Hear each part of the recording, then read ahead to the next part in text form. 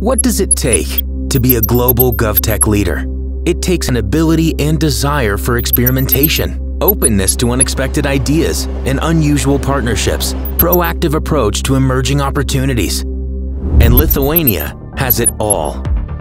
It has a commitment for experimentation at scale, with over 50 public sector experiments conducted last year that piloted startup solutions. It has sandboxes for innovators to test their cutting-edge mobility, energy, and financial solutions. Lithuania takes proactive approach to accelerate, not just regulate innovation. National GovTech program accelerates next-level co-creation between innovators and the public sector.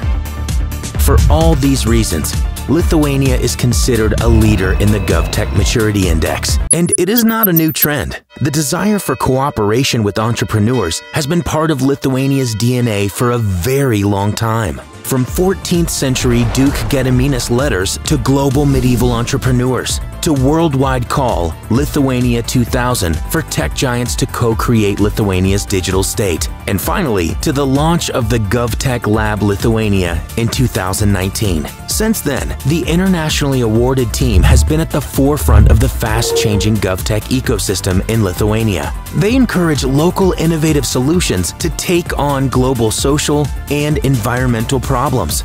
GovTech Labs scouts public sector challenges and connects them with global GovTech startups. You can be a part of Lithuania's GovTech movement too. Join us.